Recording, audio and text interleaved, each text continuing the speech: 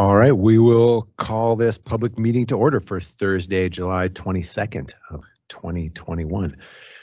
We'll begin our public meeting with a land acknowledgement. Missoula County acknowledges that this event takes place on the ancestral homeland of the Salish and Kalispel people. With that, would you join me in the pledge?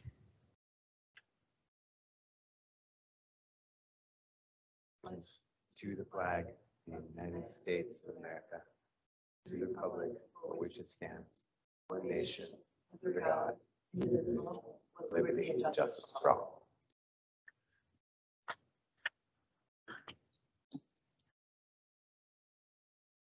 Do we have any public announcements? Well, I have one on this list right here. That the Cartage Road and LW Commons final rezone hearings will be moved to August 26th, right here in this public meeting room. Do we have any public comment on items not on the agenda? You're welcome to comment. Please do. Just make sure you turn the mic on and introduce yourself.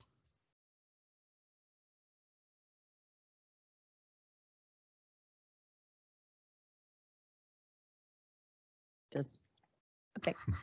My name is Susan Renault, and I am here because I do a lot of work with veterans of all stripes.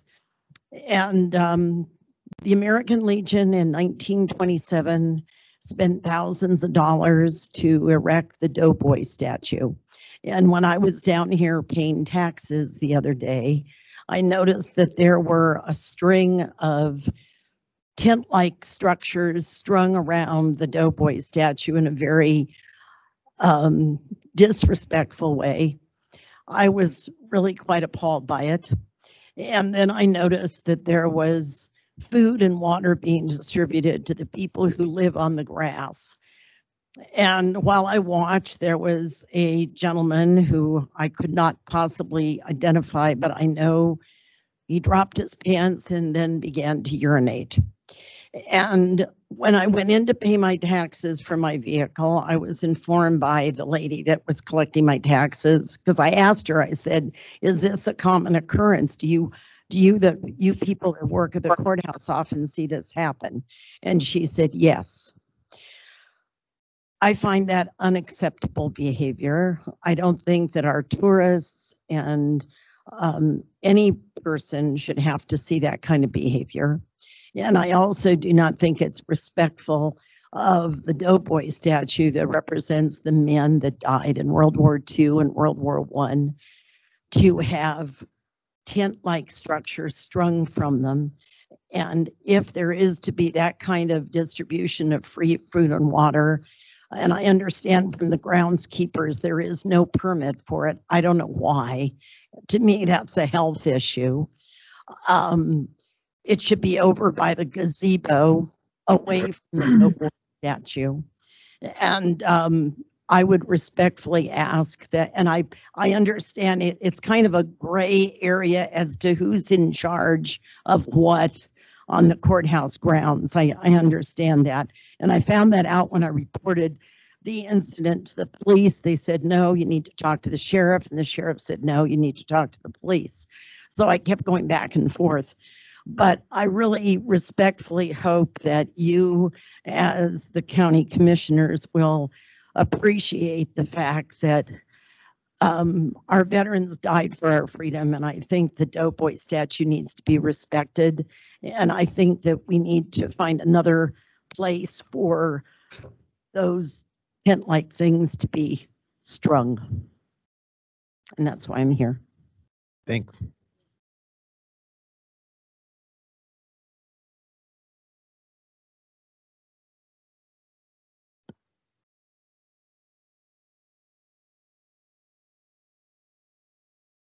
Thanks a lot, Susan.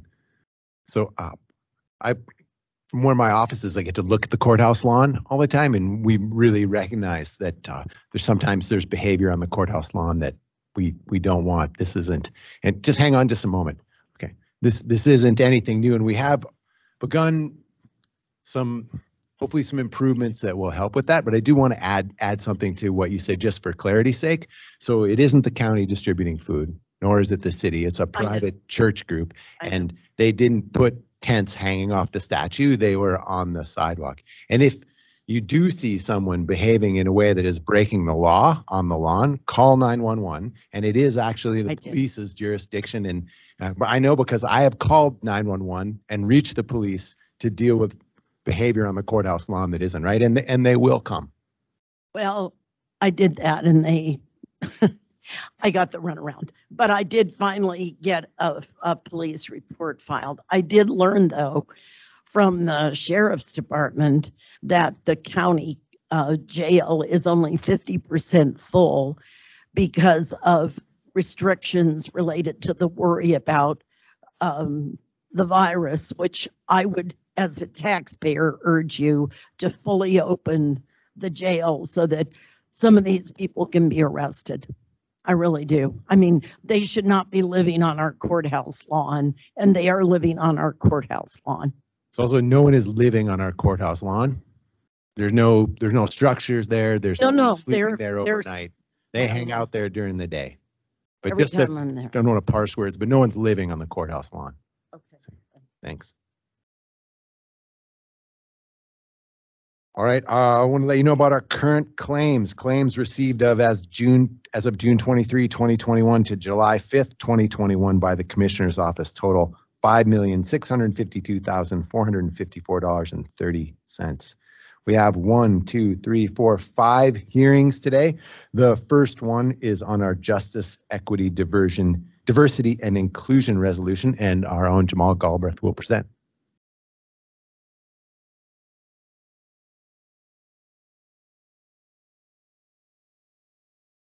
Good afternoon, Commissioners. Good afternoon, everyone. Can you hear me okay? I think so. Well, good afternoon again. My name is Jamar Galbraith. I use he, him pronouns, and I'm the Equity Coordinator with Missoula County. And I would like to put before the Board of County Commissioners a resolution to establishing Missoula County's commitment to a just, equitable, diverse, and inclusive Missoula County. And this is an opportunity for us. This resolution puts our commitment to justice, equity, diversity, and inclusion. JEDI, I utilize JEDI often because it's one, I'm a huge nerd, and I think that it's a really good opportunity for us to be able to think critically and engage justice, equity, diversity, and inclusion in a way that really reflects Missoula County. This resolution articulates the need to align well within local government and develop comprehensive strategies to address multi-layered intersectional strategies for justice, equity, diversity, and inclusion. I'd like to mention that this is, one step in a series of steps that are happening within our community, and it's not any attempts to override any pre-existing work or anything like that. It's really just an opportunity for us to think critically about justice, equity, diversity, inclusion, and develop comprehensive strategies to address it. My request today is for the Board of County Commissioners to open public comment, to open a public comment period to end August 5th, which will give us time to engage the community, get community feedback on this draft resolution.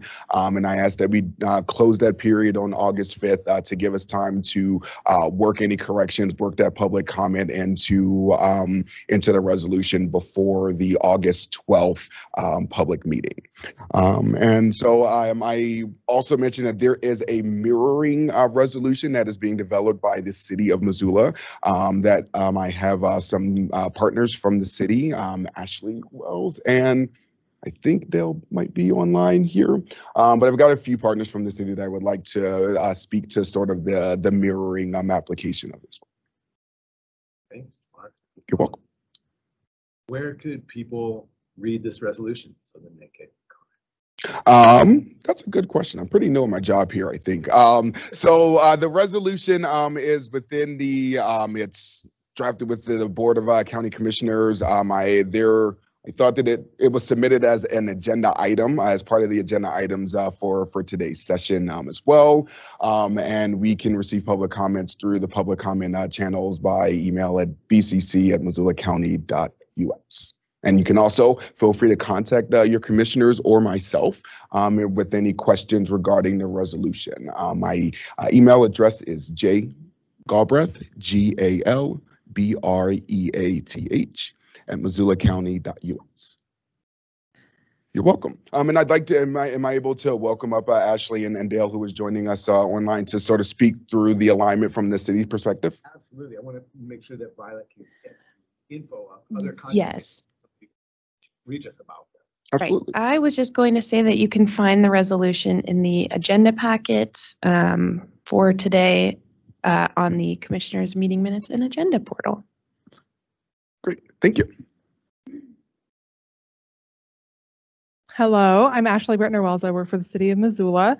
Dale is also on the Teams call, and I think he's going to primarily be presenting, but I just wanted to kind of tee him up. We are part of a National League of Cities cohort for Cities of Opportunity with 10 other cities throughout the United States. And that's kind of the process whereby this resolution came about. And so I'll let Dale kind of speak to some of that work and then some of the parallel resolution work that we are going to be presenting next week to our City Council. Thank you. Did Dale have anything? Dale. Hello, commissioners. Am I up? You are. Thank you for having me. Well, thank you, Jamar and Ashley. I wanted to talk a little bit about the partnership that we've developed among some of the agencies in Missoula. So Ashley talked about the National League of Cities and Towns Opportunity Equity Cohort that we're participating in, and the way the city of Missoula was awarded membership in this cohort, and we took the strategy we took to do this was to really be community focused related to that cohort. And we invited Missoula County, the University of Montana, Missoula County Public Schools, and All Nations Health Center are all core partners in this. And it's been a terrific partnership. And we are developing community-minded goals, but with actions by our own resolutions, such as this resolution that's before the county commissioners, and the resolution that will go before City Council is similar, where we are taking actions in equity and systemic racism, and we'll put those in actionable items that we will do as city government. But I wanted to make sure that it's in the context of all of these other partners. So we are very hopeful that we have a great that we will address these issues as an entire community, and it's been a really terrific process. Thanks a lot, Dale. So what's before us now is to keep this public hearing open until August 5th for anyone to comment on the resolution. Would anybody like to offer any public comment at this time?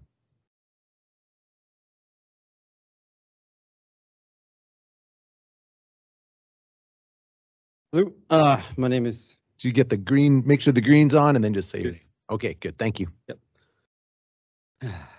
My name is Jason McDonald. I guess I moved here a few years ago. I was born here. Yeah, so the diversity, equity, inclusion stuff. I mean, we can think back to like the Phase 1B program for the vaccine distribution. And it was like a middle-aged man like myself with asthma was not allowed to get the vaccine, and a young kid was, because the color of our skin was different.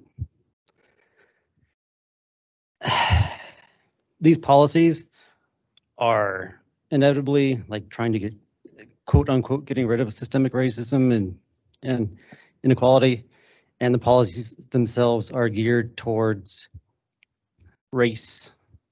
So the policies themselves are racist. And I don't know how people just can't acknowledge how just terrible and cancerous this is. I mean, I could go on. I got examples going back to my days, University College, Washington. I mean, I was an A+ student here in the welding program at Missoula College 2 years ago, and then this year I walked out because some activist decided that my project in the class was too offensive, and the head of the department told me I could not do it. And I told him that, you have to protect the freedom of expression for your students, and if you don't, I'm leaving. And I did, and that was it. And I got straight Fs last year. Yeah, this stuff sucks. That's all I gotta say. It just sucks. Any other public comment?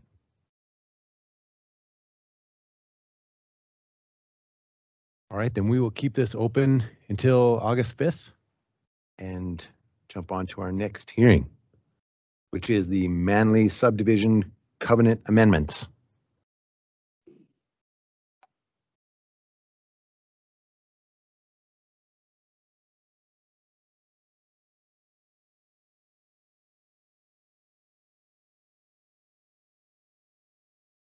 Good afternoon, Commissioners. Matt Heimel here with Community Planning Services. I'll be presenting the proposed amendments to the Manly Subdivision Covenants. I have a PowerPoint here with the property location.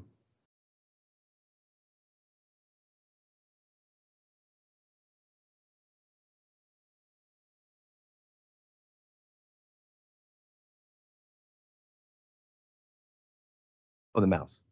Sorry.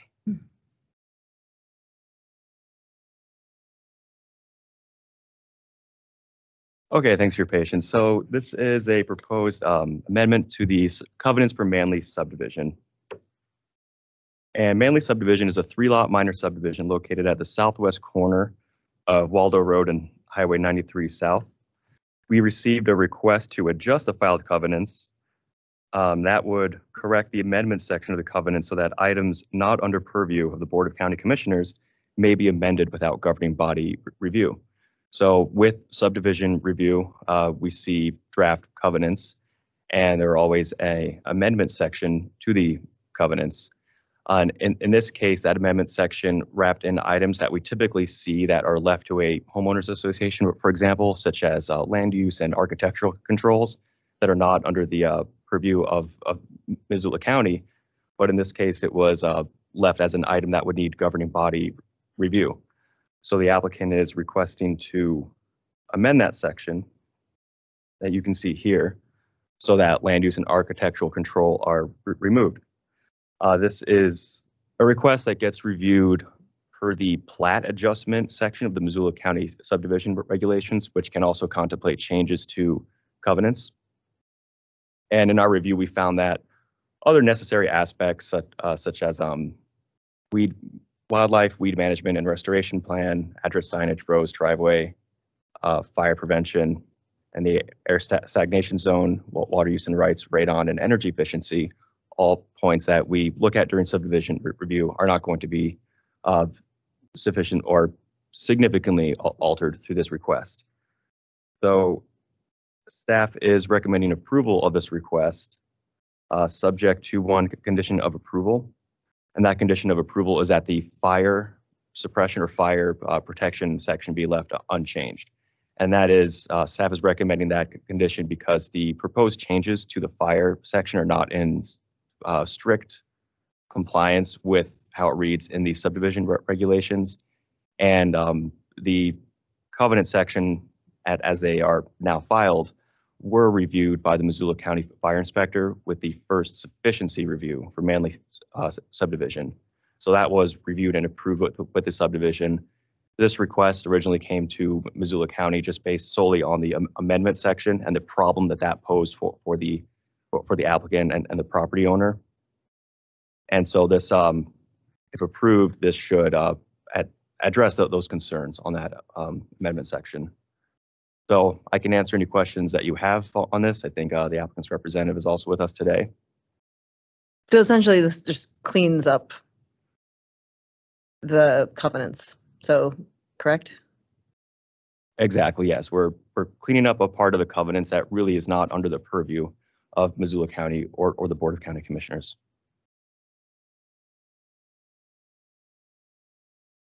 I don't have any, unless Jamie. So was the developer or property owner here would like to say anything? Hi, Josh. This is Jamie Erbacher at WGM Group. My only comment would be our change to the fire prevention section is also fairly minor, and really it's just a clarification. Matt, do you happen to have that section that you could pull up? Yeah, just a moment. Thank you. And really our change to that is clarifying that it's only the new dwellings that require fire sprinklers. And that is stated in the first part of the sentence as all dwelling units are required to provide fire sprinklers. And then in the second part of that sentence, it says they're only required in each new home. So we're just clarifying that really it's only for those new dwelling units that fire sprinklers are required. And then as you see on the screen, the other changes are minor, changing shall to must, which essentially means the same thing, and capitalizing subdivision.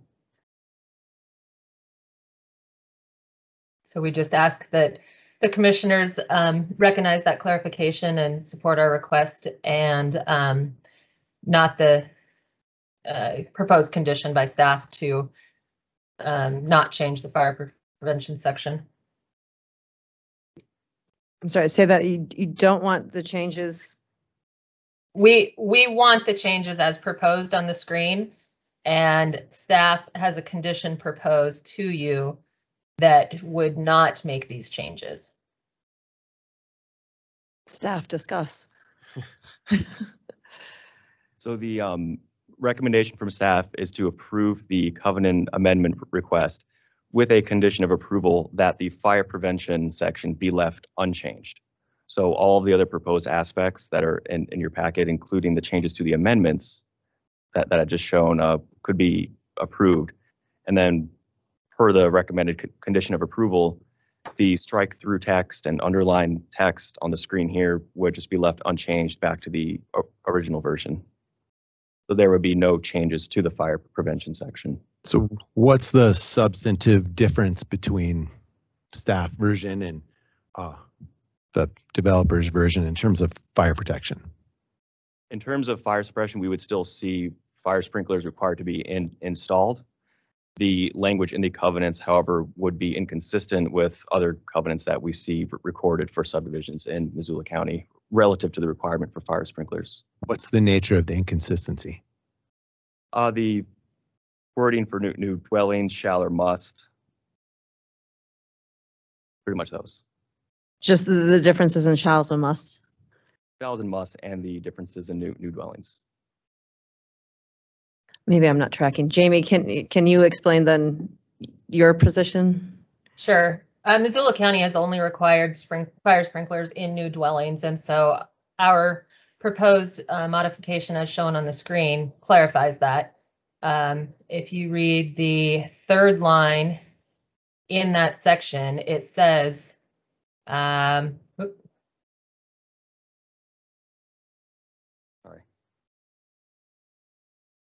me see, as applicable, is required in each new home for the purpose of fire protection.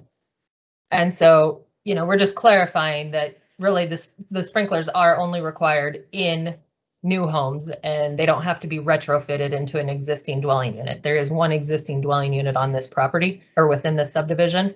And so just want to clarify that that does not need to be retrofitted with sprinklers. Shall and must, if Matt is firm on that, certainly I'm fine referring back to the original language and going with shalls rather than must. In my opinion, though, they do mean the same thing.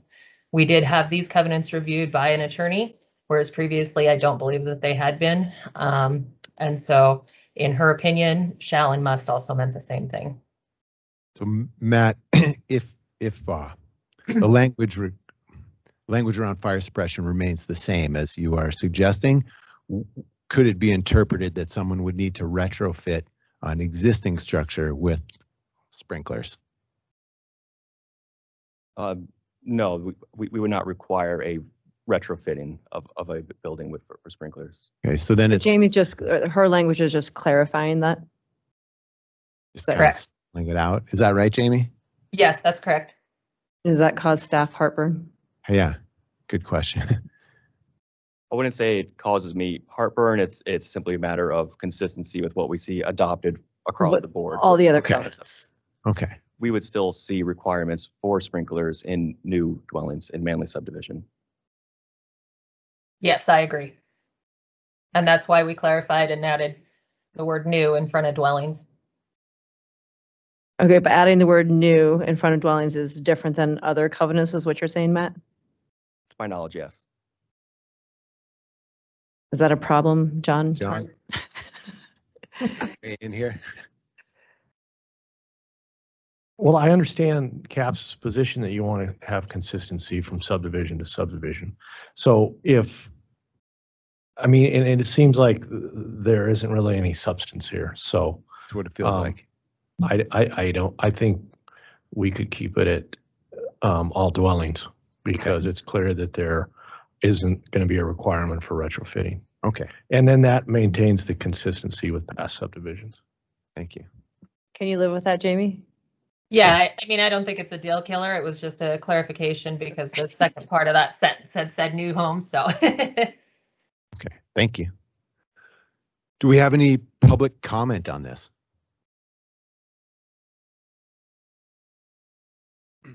Hi, I'm Ryan Fry.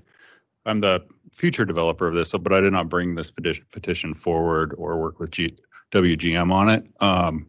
It's the current homeowner who set up these covenants in the beginning. She is asking for this change as well. And I just comment that the covenants as written would not allow us to conform with the master plan density that the county is proposing in that row along Highway 93. So the architectural dwelling requirement is for a single family unit in there. And so we're asking that be dropped as well, which is part of this proposal, if I'm correct, Matt. For that reason, so we can get the live work units and the proposed construction going in there. Matt, could you speak to that? Commissioners, there are restrictions within the existing covenants.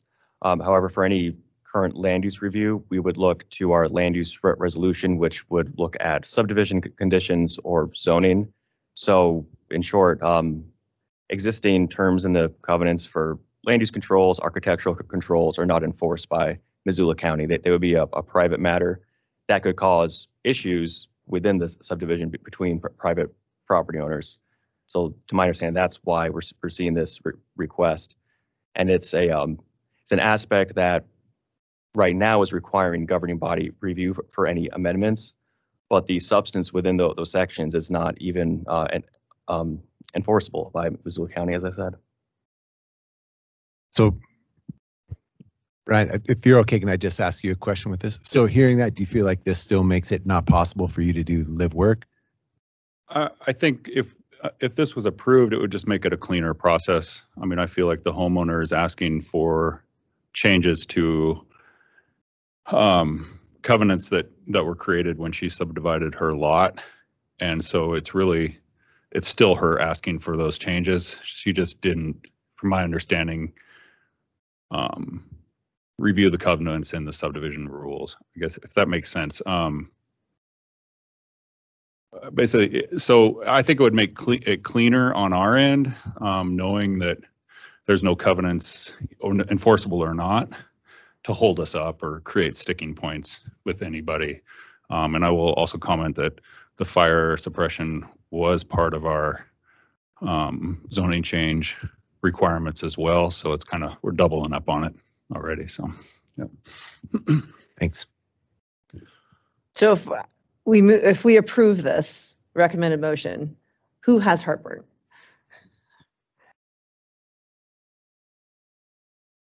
Jamie's saying not a deal killer. That was a quote. I want to make sure I got it. That's correct, Josh. Not a deal killer. And so basically what this does is allows Ryan to move forward with his development or any use that is allowed per the zoning regulations and doesn't restrict them to one single family residence on the property. Sounds good to me. Is there any other comment? No, there.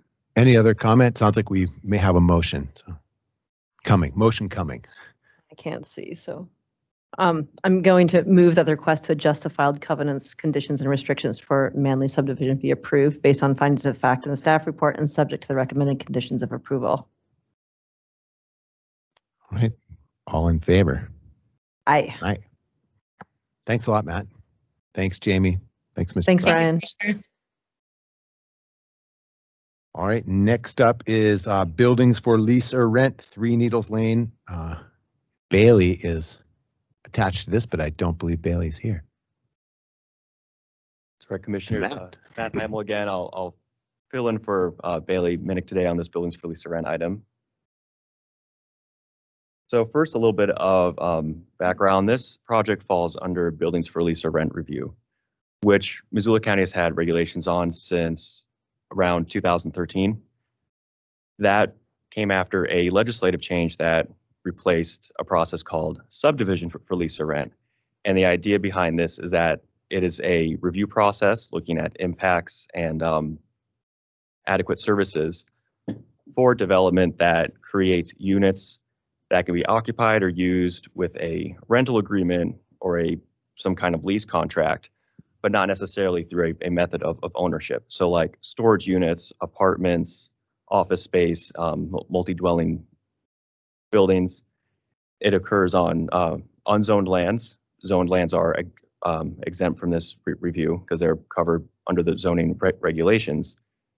Typically, we've seen these projects come forward as storage unit complexes or a collection of smaller multi-dwelling units. What you'll see today is one of the larger projects. So I'll go ahead and share my screen where we can see the property location.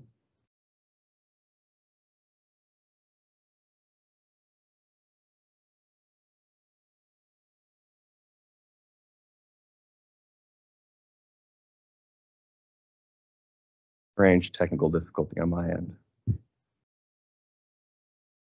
There we go.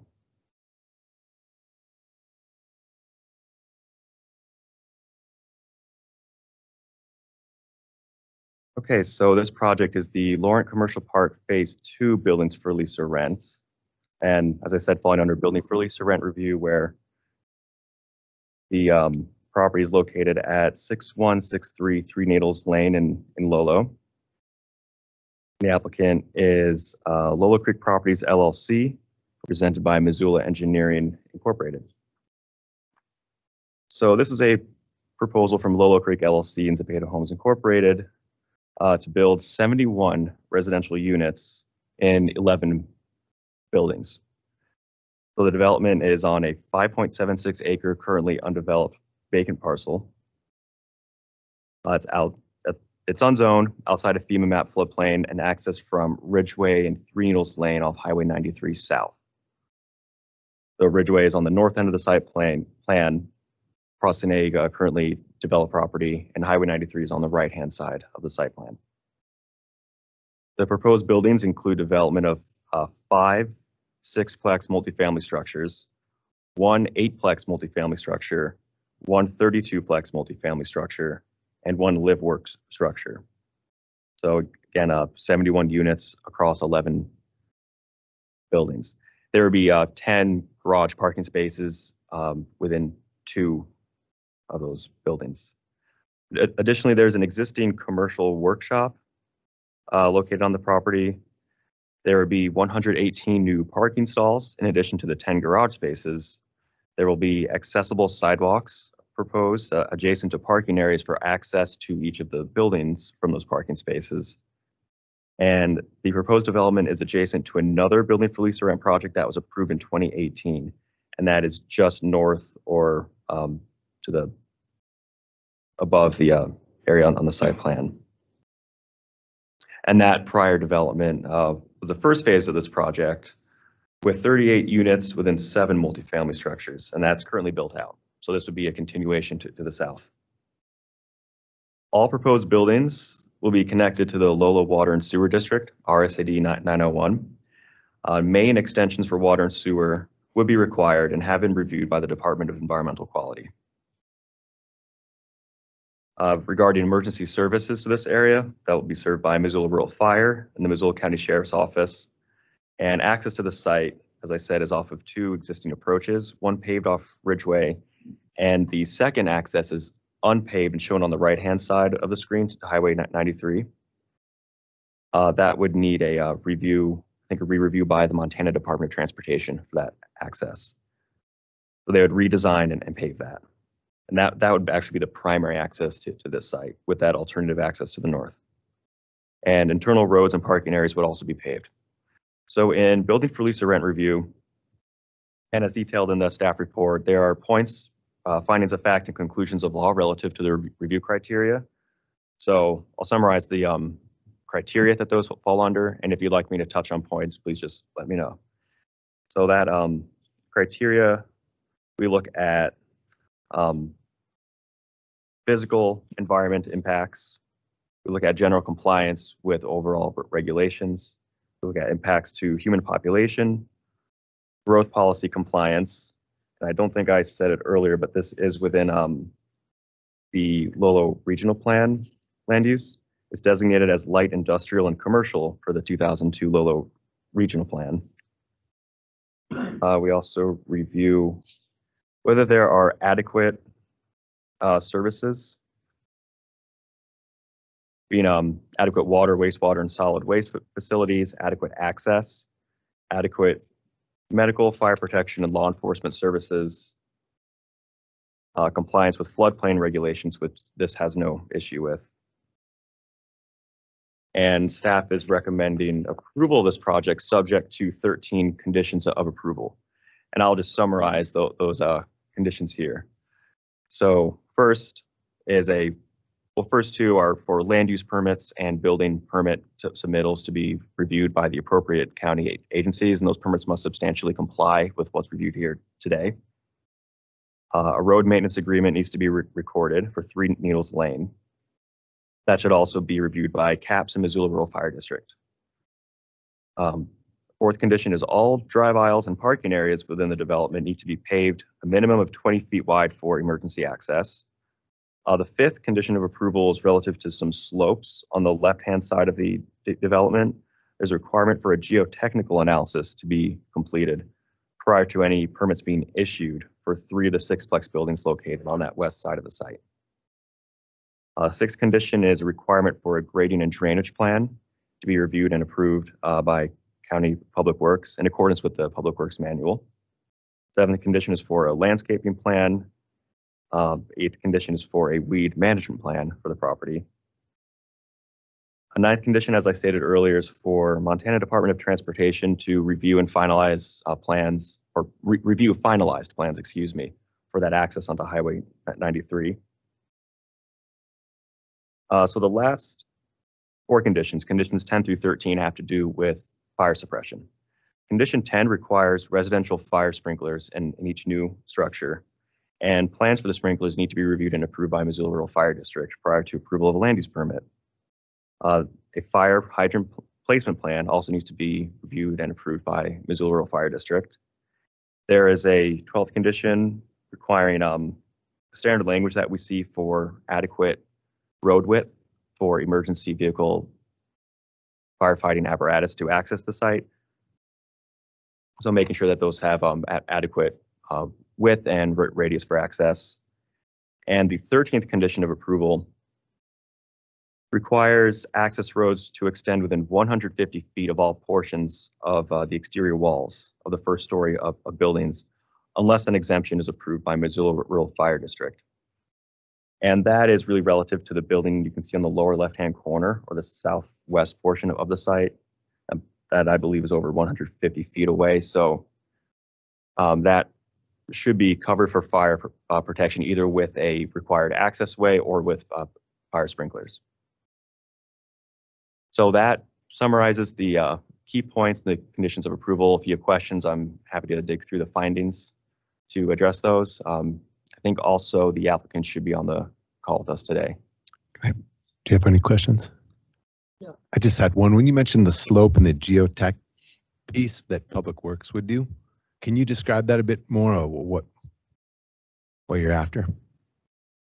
Public Works doing it? I thought it was just a firm needed to be hired. I thought Public Works was doing the northern or just drainage. That up. Well, Public Works is doing the drainage, right? Correct. So Missoula County Public Works needs to review the grading and drainage plan. Okay, was the slope and the geotech was the piece I was not quite sure what was going on there.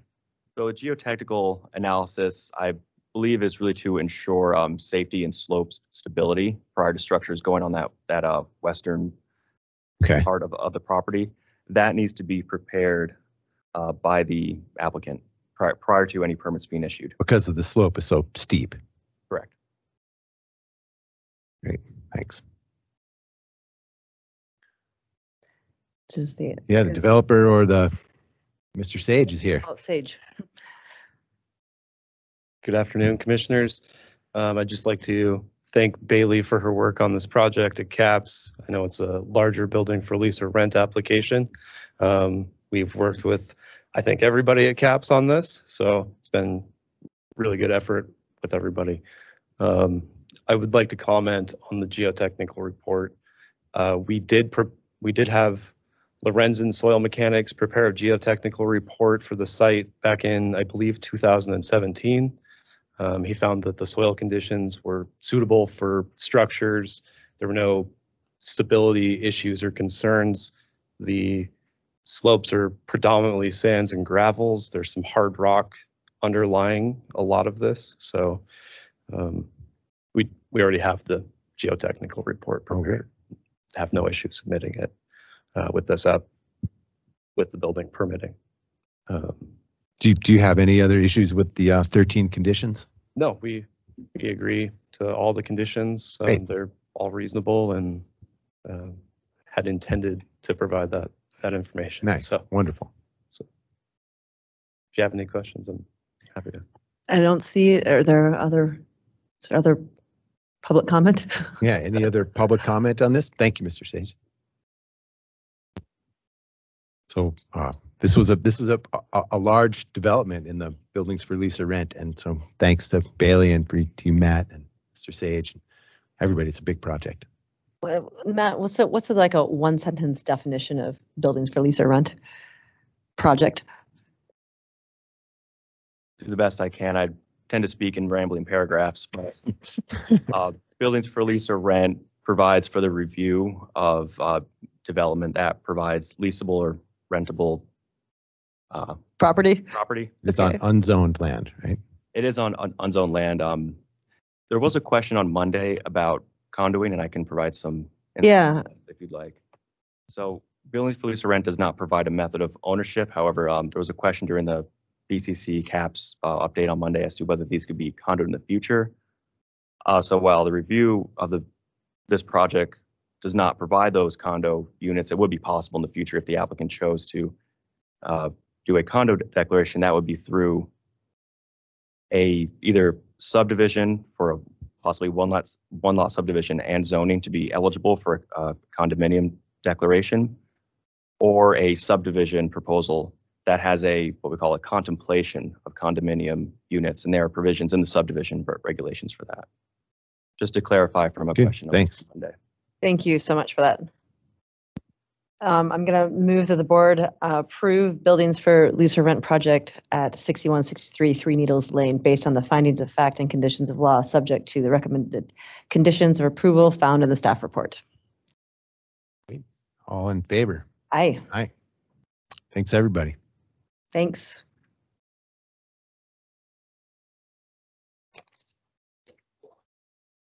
All right. Next up is the Georgiana Addition plat adjustment, and Nick is on deck.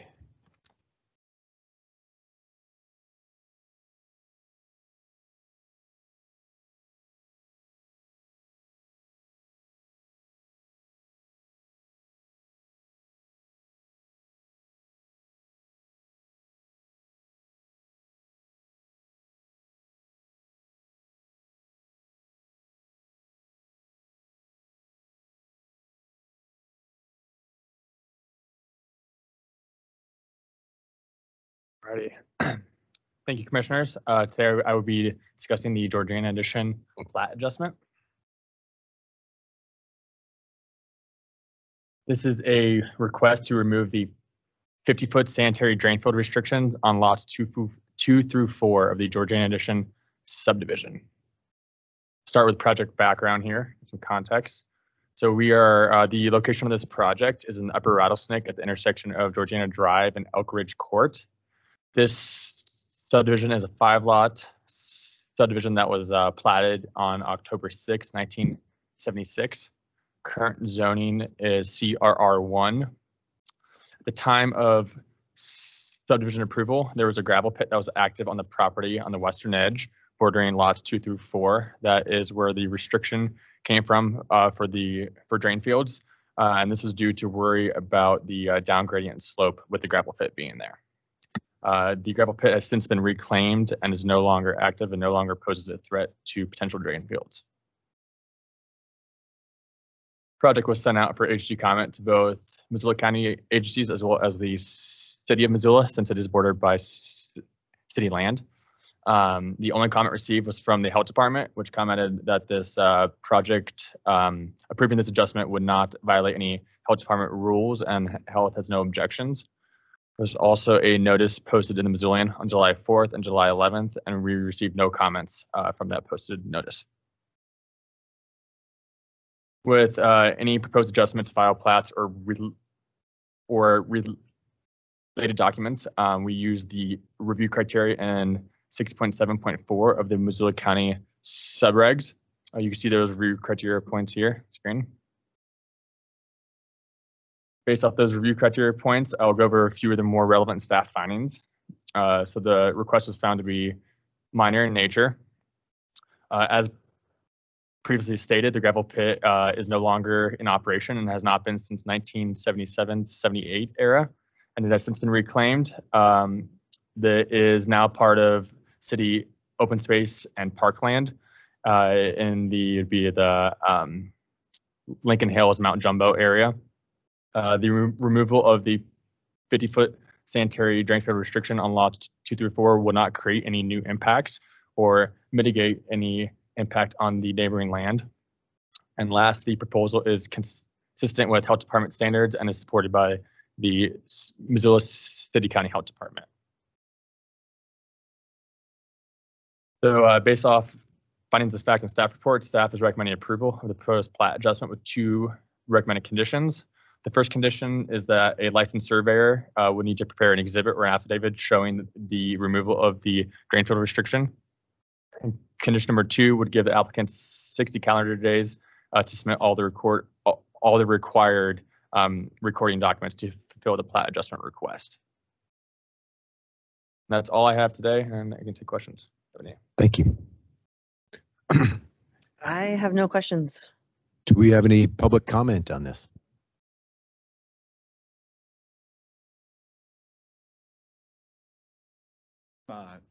Tom Anderson with Eli and Associates, representing the people who made the request. If you have any questions, I'm here too. They did a great job. There's not much going on here. Yeah, it seems like there was in 1977 and 78, but the gravel pit is long gone and remediated, and this 50-foot buffer no longer needs to be there. Correct. Yeah. I think they were concerned that the gravel pit would get too close to the property line, and it never did, and it's not going to. So we'll Great. still have the 10-foot setback from the health code regulations. And obviously any drain fields that are put there will be done per DEQ and Missoula County standards. So yeah, thank you. Thank you. We get the thumbs up from the health department. So I'm going to move that the request to adjust the Georgiana, how do you pronounce that? I'm probably not the best one to answer that, but I've been going with Georgiana. Georgiana. Okay. Addition plat be approved based on the findings of fact in the staff report and subject to the recommended conditions of approval. All right, all in favor? Aye. Aye, thank you. Thanks, Tom. All right, next up, the Pontiac Commercial Subdivision. Tim Worley will present.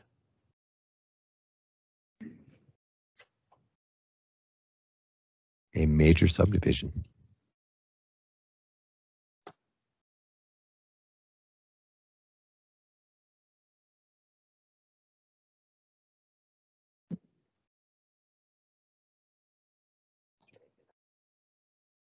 You're doing good. All right, commissioners, this is Pontiac Commercial Development, a major subdivision coming from Matt Wetzel, represented by IMEG Corp.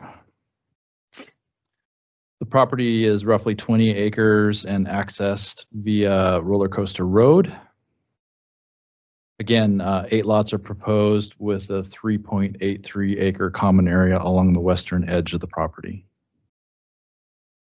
A similar layout was approved in 2008, but this was never filed. And the site has been graded out, and I think this was in about 2006. That was prior to that original subdivision review.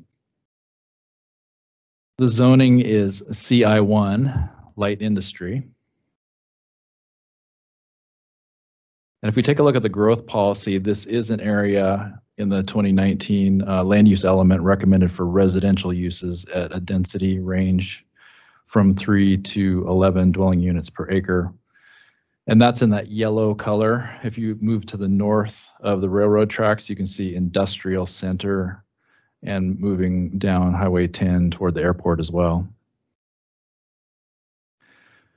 So the growth policy is certainly residential, and essentially this property is currently on a light industrial residential zoning boundary, if you will. There was a rezoning dating back to 2008 that removed a small area of residential zoning along the southern edge of the property, and you can see that in the zoning maps actually. Let's see if we can go back here. That strip on the properties to the east was essentially removed on this property. So this subdivision is not compliant with the growth policy, but it has had industrial zoning for some time. And Planning Board in their review of the subdivision recognized the need for housing, of course, but also acknowledged the need for commercial and industrial land within the greater urban area. So CI1 light industry includes, as you might expect, industrial uses, industrial and commercial mini warehouse, as well as repair services. Roller Coaster Road is the county road that provides access to this property. It's a gravel road. What's being proposed to access the 8 lots is Grand Am Way, which is proposed at a 26-foot width. It will be a private road and privately maintained. There is a paved road standard in the regulations that would require a curb and gutter to be attached to this road. The applicant requests a variance from this standard, and staff is in support of the variance due to the fact that this would be a unique drainage feature in this area, especially considering that Roller Coaster remains a gravel road immediately to the north. This is the proposed road section, and as you can see, there is no curb and gutter proposed. What's instead proposed is roadside swales. So non-motorized facilities are also required along major subdivisions, and in this case, a 5-foot facility is required with a 7-foot boulevard. What's being proposed in place of that is a 4-foot wide contiguous path with physical separation indicated in all likelihood by a reflector system. So again, basically this amounts to like a 4-foot extension of that 26 feet of road pavement with reflectors delineating between the walking space and the driving space. Staff is recommending denial of this variance due to the fact that the 7-foot boulevard would provide separation between trucks and pedestrians. And the health department also noted that the boulevard would help with snow storage. So the required walkway again would be a 5-foot wide facility separated from the road by a 7-foot, essentially a swale. There is a 3.83 acre riparian or common area along the western edge of the property, which contains a riparian resource area as well as an adjacent buffer. And if we tilt this plat to the right, you can see probably a better depiction of that area of riparian resource, much of which actually is on the neighboring property to the west. These draws within this area are key habitat for sensitive bird species, which have been studied for years, and so there's really good longitudinal data about these bird species. And the goal obviously is to minimize the impact on these grassy areas, these drainage areas, and preserve the resource and preserve the species, which includes Swainson's hawks and long-eared owls. So we do have some recommendations to clarify that the riparian area and the buffer are no-build areas. To expand the buffer to the edge of Grand Am Way on the north end of the property and to the berm on the southern end of the property. To expand some buffer restrictions and to add some best practices for protecting riparian areas. Fire protection will be in the form of a 30,000 gallon buried cistern adjacent to Grand Am Way. And automatic fire sprinklers may be required based on occupancy, scale of the buildings, et cetera. It's kind of a lot by lot requirement in this case. We do recommend some language changes for fire protection, but the essence meets the regulations of what's been submitted. We did receive one public comment. It was concern about drainage from this commercial development, considering its proximity to Laval Creek and the Grass Valley French Ditch. The recommendation was to keep Lot 8 as a no-build zone and to keep vehicles out of the Bird Gully. I thought I'd just provide some context of where we are here. This is the roughly 20-acre property with the draw. It's hard on a topo map to actually see the draw. It doesn't really show up very well.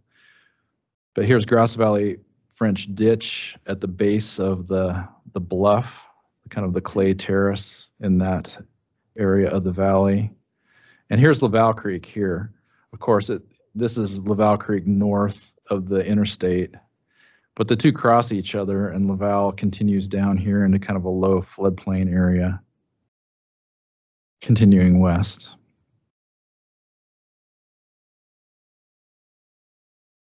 Planning board did support the curb and gutter variance. I should note that there were 5 members present and they voted unanimously.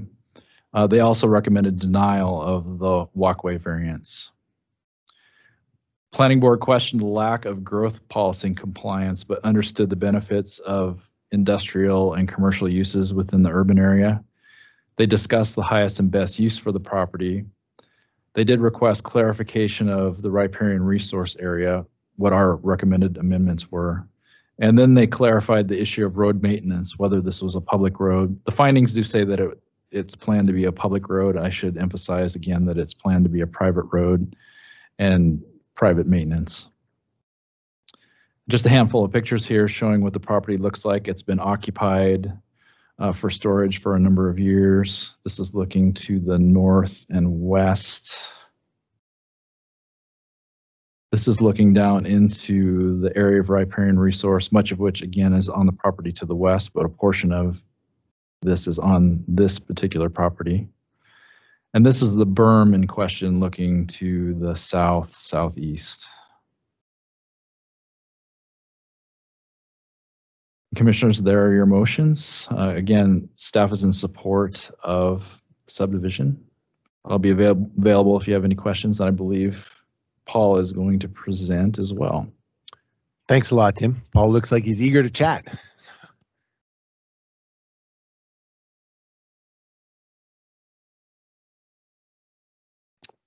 Paul Forsting, IMEG Corporation. Tim was actually going to pull up my PowerPoint for me. And I'll grab a pointer from. I'm here today with Matt Wetzel, the property owner, and then his consultant, Scott Johnson. They're in the back row. Matt's going to say some words after I get done talking. I have a PowerPoint. I'm just going to show some photos to add some context to what Tim has already mentioned. And then in summary of what I'm about to talk about, we're in support of, well, we appreciate the supportive staff report. It was good to get the planning board's approval. We appreciate having the curb and gutter requirement removed, at least as far as the recommendation goes from the planning office. And our only issue, if you want to call it that, is we would like your consideration of our proposed walkway. And so I'm going to focus on that primarily for this today. Tim, is there a mouse I can, or you want to just run it for me? I'd be happy to run it if you're all right with that. Thanks, Tim. I appreciate that.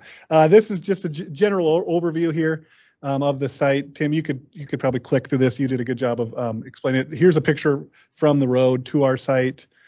There's a couple more of these, Tim. Maybe you could just hit that. There's another one. It does a good job of showing Roller Coaster Road. Maybe stop right there, Tim. This is Roller Coaster Road as it leads up to our site. You can see our site. Sorry, we're looking south. This is looking, Roller Coaster Road goes east and west generally. And so this is looking west. Sorry, thanks. Yep. And then here I've highlighted 4 different photo areas I'm going to show you. 2 are just east of us on Roller Coaster Road. If you look at the stars on there, you can see them on our exhibit. And then there's 2 north of me. I'm just going to show you some photos of it. It gives you a good context of what the area has been used for. Tim, if you could, this is I believe this is, I was going to say shadow asphalt, but I can't remember if this is shadow or if this looks like what Matt called the chop shop, but not exactly sure what a chop shop is. It sounds nefarious. What they're doing out here is they're using the full site. They're filling it up with vehicles. They're fencing them off. These are a couple acre sites, and there's, for lack of a better word, junk all across them. Tim, the next one, here's Shadow Asphalt. Shadow Asphalt has completely utilized their full site. They're east of us on Roller Coaster Road. They've got their equipment on there. These photos aren't great. They do show what they're doing, and this is a lot. The reason I'm showing you these photos, this is a lot of what we expect to be on our site. These are the type of folks who are looking to buy our 1 or 2 acre tracts. Tim, to the next slide. Here's Inspiration Drive. This is to the north of our site. There's in the magnitude of 100 or so industrial commercial properties using Inspiration Drive. The next slide. Summit Drive. What I'm wanting to show you here, they're not paved. They're used heavily by truck traffic. We don't see any sidewalks. We see people fencing off their full extent of their property. And so it's not a commercial coffee shop type of area. It's really a industrial wrecking yard, large lot area. Tim, on to the next slide. Here's our layout. All I wanted to point out here is it is a private road that we're proposing. Our private road has a private gate on it, and so it's not going to be a road that we get a lot of traffic that's not by the contractors or folks who own these lots. We don't expect a lot of through traffic. Again, there'll be a gate on it, and so we don't expect to get much traffic other than people who are utilizing the lots for their use. On to the next slide. Here's a slide of our proposed path. Tim did a good job of showing it. I wanted to just clarify. We talked about reflectors being the separating mechanism from the 26 foot of road and then the 4 foot of additional roadway. We're actually proposing a rumble strip. We think that would be the most effective way. We would paint that with reflective paint. So it would act as a reflective delineated physical barrier between, albeit just a rumble strip, but a barrier where our traffic, if somebody's doesn't recognize that there's a path there, they would be immediately notified. We see the highway department using these all over the place. They use them on really high speed roads. This is going to be a low speed road, and so we think it's a really good effective use. We compare it versus what the required trail and boulevard would be. Tim, to the next slide. Here are 2 examples of paths in the area. One's a paved path, 5 foot, separated by a boulevard, and one is a concrete sidewalk with that same 7 foot boulevard. And you can see this is what happens to trails when they don't get used, and they just kind of start going back to if you're not using them, they have a tendency to start going back to the land. And so here's some examples of unsightly trails. So I could show you that, how bad it would be to have these type of trails. We think there's a lot of good reasons to have the extended sidewalk on as part of our roadway. We disagree that snow removal is ideal for the boulevard. Putting snow into that boulevard has the potential to create when the winter is there, you throw the snow in there, it melts and freezes again, and it can damage that sidewalk. We do see that in areas. We think it'll be better for maintenance if we have it all as one big, one large. Our roadway being all attached, we feel like we can maintain it better. It won't go into this level of it won't look like this because we'll be clearing the sides of the roads. We don't like having to cross our driveways. So we have 7 lots on the east side of our property, and all of those lots are going to have a driveway. All those driveways are going to cut through the trail. We think it's much cleaner, neater, and easier for maintenance to have it all as one part of a road. Tim, I've just got a couple examples here of, this is in St. Regis. This is they use candlesticks is what they refer to as those reflective cones. It's very similar. They use concrete attached to the road here. This is on the highway 135. Traffic at this point is going 40 miles per hour. So it's something that MDT has approved in certain locations. And then the next photo is of Clements. This is as you go south towards the school. They've since put cones along, these candlestick cones along this area. But I used to live out here. It's a heavily used trail. Kids use it. There's a daycare right here. They're all heading to the school on it. The traffic speed here is 35. You commissioners may have heard of incidents where there's been conflict out there. I haven't experienced any or seen any or heard of any. I think it's an acceptable alternative is to have a connected roadway to the sidewalk. And we see it in, it's not unique to us. It's something that we see in areas. We think it's cost effective and just good for our program on this project. With that, I'll make myself available for questions and comments. Matt was going to get up and say a little bit about the just about his experience on the site and his professional experience as a concrete guy. So where does snow removal go then with your proposed? We would just push it off just off of everything. Yeah, off of everything. They're 2-acre lots. We think there's plenty of room. Push it.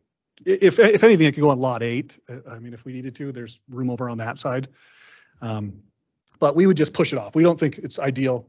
One, you'll have to plow the road, then somebody will have to come in on the sidewalk and run a different piece of equipment. So we don't think it's ideal. Matt, were you?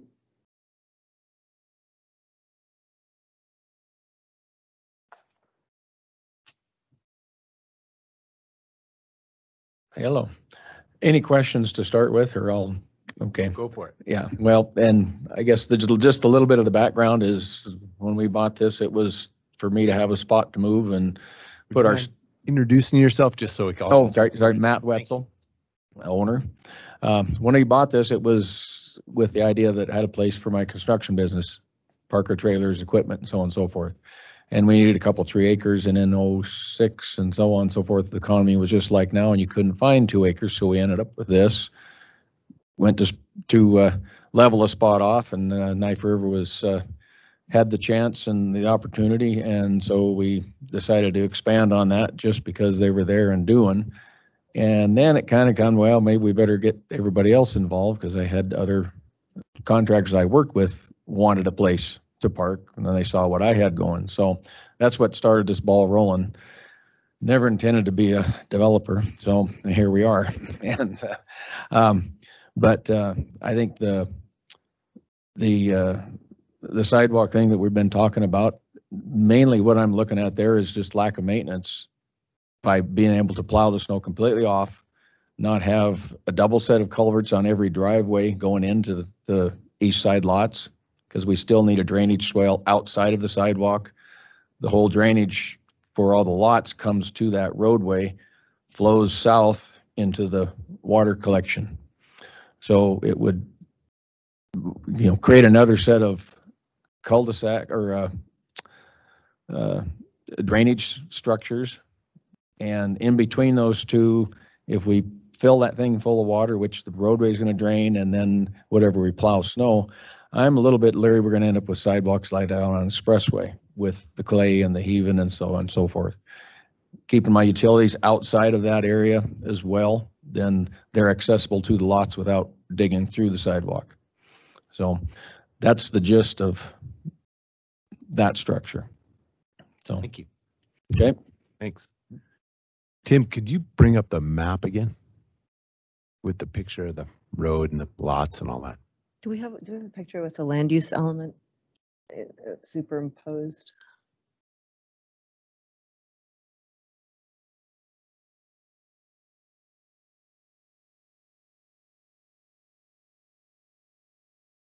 Maybe that's it. I guess I should have said it differently. Where their private road is, and then where the lots are all broken up. The first slide, maybe.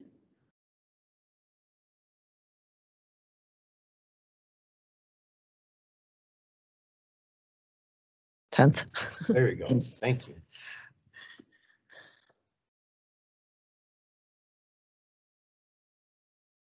So I just want to make sure I'm understanding. So let me know. So this is a private road and it's a dead end. Okay? So no one's going to be walking through this to get to anywhere else. At the moment, I would say no. So does it look like there's the potential for this to become a through street to somewhere else? Certainly not to the south. I think that would not be encouraged. So I was mixed up on my directions. I thought, so. South would go into. Yeah, roller Okay, coaster. not to, so where the cul-de-sac ends is where the cul-de-sac's going to end. Yeah, that's the southern end. Right. So, all right. You want to look at land use element? Yeah, so maybe I'm confusing growth policy with land use element. Can you just show us what planning board was concerned that it wasn't matching the growth policy, but it does match our land use element? Is that? Yeah, and the land use element is actually adopted under the umbrella of our growth policy, so it's part of our growth policy. It is the document that speaks to land use and density. And in the land use element, the idea was residential, but you said the planning board also recognized a need for light industrial too.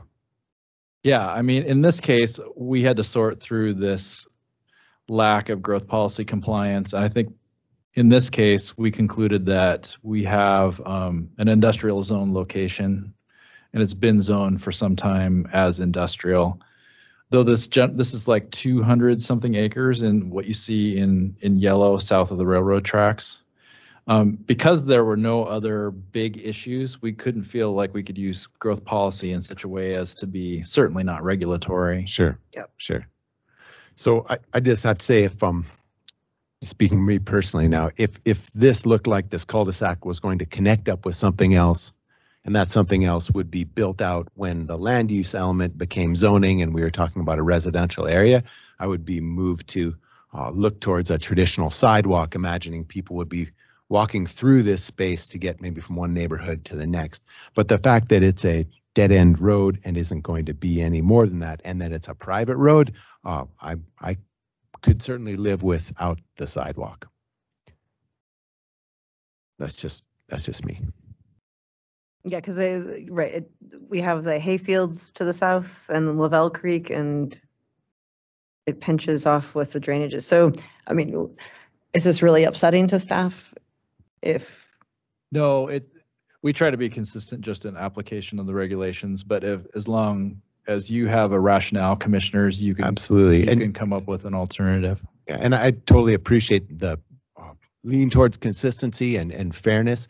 And we also need to be cognizant of the different contexts within which these proposals exist. And if it looks as if this cul-de-sac is going to end there and never be anything but that, it will always be just a dead end, then I don't see the need for a sidewalk as if it was going to be connecting one space to another space.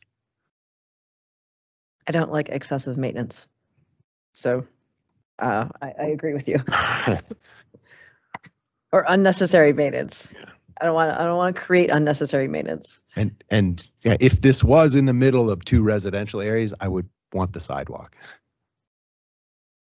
Commissioners, I have alternative language. Hey, way to go, Tim. If you want to swap out a condition. We did not plant this. This is happening all on We its did own. not scheme this, I assure you. And what we would end up doing is deleting existing condition 9. And what I would recommend it as an alternative would be the following language. Plans for an installation of a 4-foot wide asphalt pathway along Grand M Way shall be reviewed and approved by County Public Works prior to final plat approval.